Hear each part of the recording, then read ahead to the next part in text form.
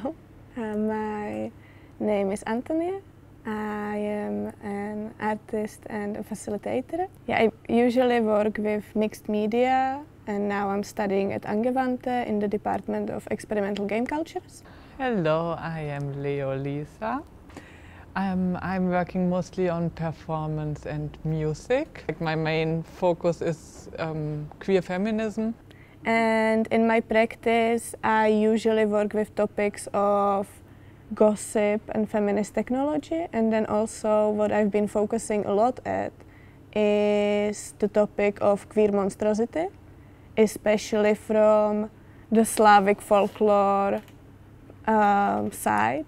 Basically now I'm working with Slavic monsters. It's mostly about motherhood, like as I got a child, I really felt like it's so for me really important to talk about this, even that people said like better don't touch this topic because it will harm your artistic career.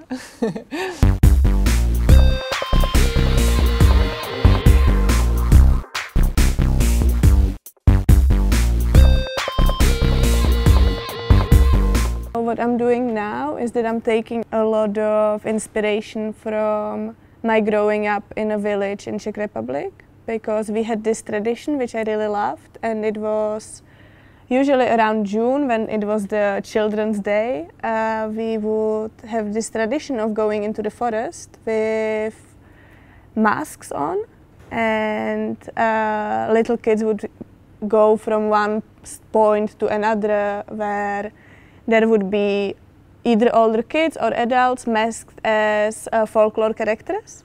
So they would be in the roles of the little devils, or in Czech it's čerti, or they would be these like people that live in the lake, and they would give you quests.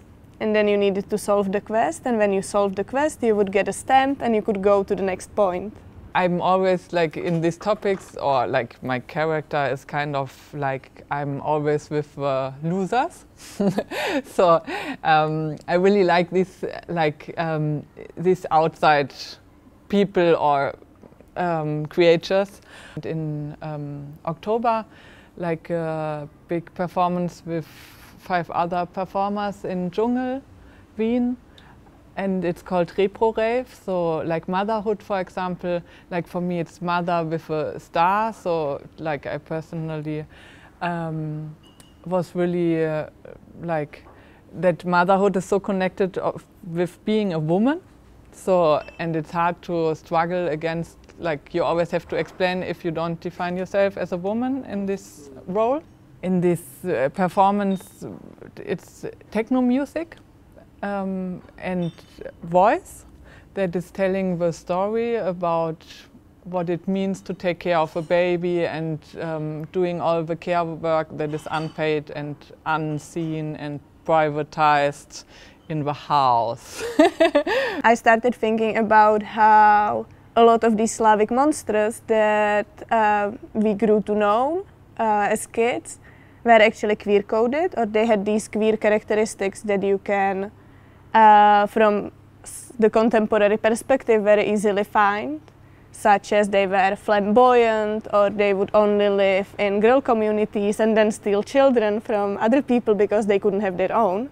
Like the mother with the gender star, it means like for me that all the person who are taking can be mothers. Like doesn't matter which gender, it's about taking care and responsibility of children, of other humans, of animals, of the planet. Like it's this kind of mothering that is activity. For my queerness, it was really important to embrace this kind of monstrosity. I started thinking about how to transfer this, embracing the monster inside.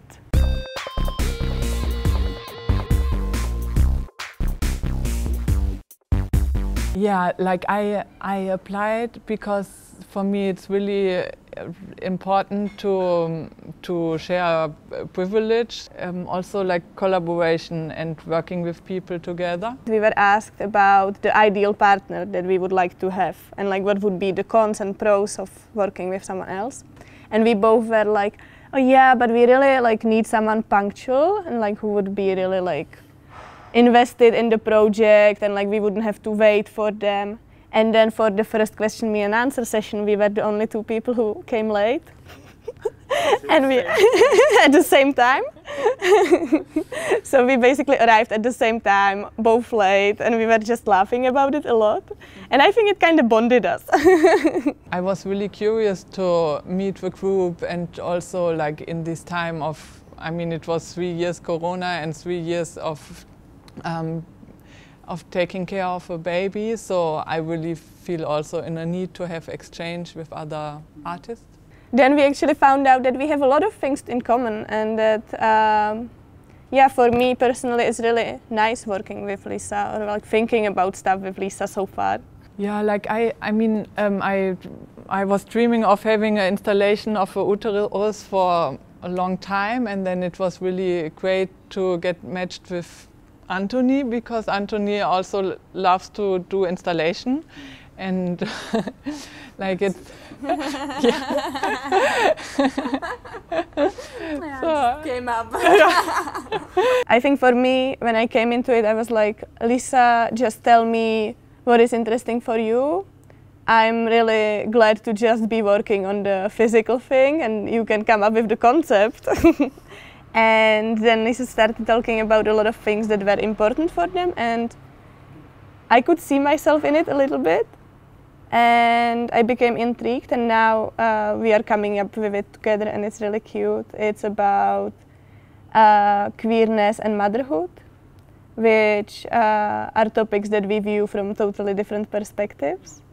But it also allowed me to bring in a lot of these crafty techniques, because it is something that is usually used with feminist topics, and it can be overused a lot. I really like this contrast of materials, so it's like I really wanted to have like a metal construction that is really strong, but then like it was also this topic of wool, like to have this softness also, but something is holding you and you feel safe. So we will be working with wool, which is something that I've been working on a lot, and it's a very fun material, and I think that's really important for us, because we have a topic which can be quite heavy, or we want to like be really mindful about how we frame it.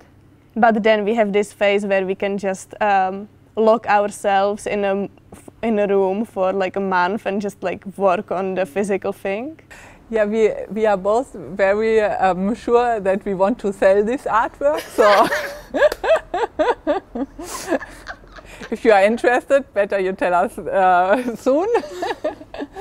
And yeah, it's like, it's a really nice collaboration that like we talk about the topics we want to have inside, and how we can like, yeah, find a good surrounding and the sound and like the stories. So, and I'm also really looking forward to work together and have also this moment of crafting, because I also love crafting. So it's like this moment where you can materialize finally the vision of something you had for such a long time.